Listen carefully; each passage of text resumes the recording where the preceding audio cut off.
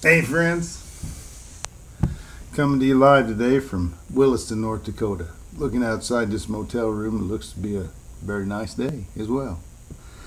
Hey, today the Lord's put on my heart, friends, to share something. Ecclesiastes 1:9 makes the statement that there's nothing new under the sun. With that being said, friend, each and every one of us should be able to relate to somebody in the Bible, a Bible character. There are so many of them, so many Bible characters. Matter of fact, you could go get on a Bible app, get yourself a Bible app and type in anything that you want to type in pretty much, and it'll come up. Because if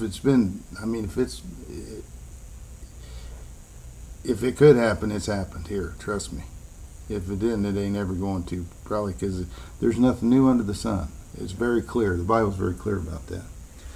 So I believe that means that there's nothing new under the sun means that they're not going to come up with some rail system that's going to get us from the East Coast to the West Coast in 30 minutes. And I don't think that's what we're talking about, something new under the sun. It's personalities. It's us as people.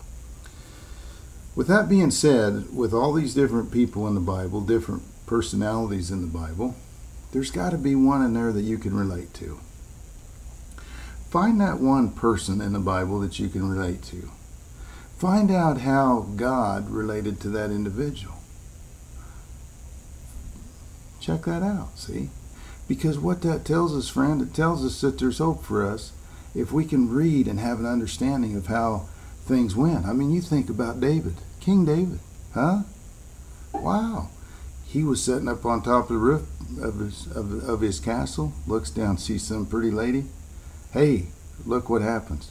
Uriah, her husband, has him killed in battle. He ends up marrying this lady. I mean, hey, if it can happen, it happened. But you know what God said? David was a man after his own heart. Friend, there's hope in them stories and in Bibles and in the Bible and the people of the Bible. Find somebody in the Bible that you can relate to. And then find out how that person in the Bible grew that relationship with God, or how that all come together. So you'll be able to study and read it. Then you'll have an understanding, which should, friend, give you hope. See, Peter is who I personally,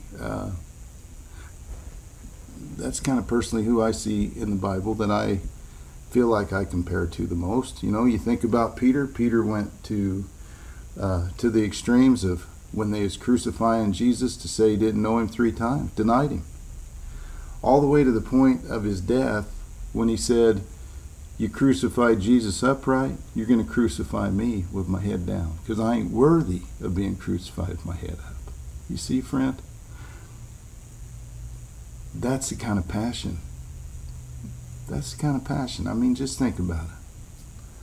We went from denying to not even be worthy enough to be on a cross the same way Jesus was. So whoever it is in the Bible that you can relate to,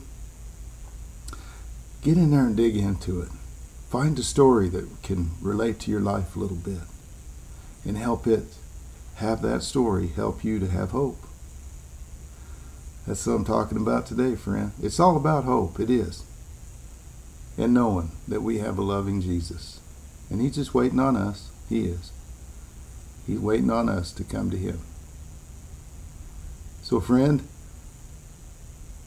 do me a favor. If you find somebody in the Bible that you're relating to, please shoot me a little message on this deal and let me know how it's affecting your life. That would be wonderful. Just wonderful testimonies.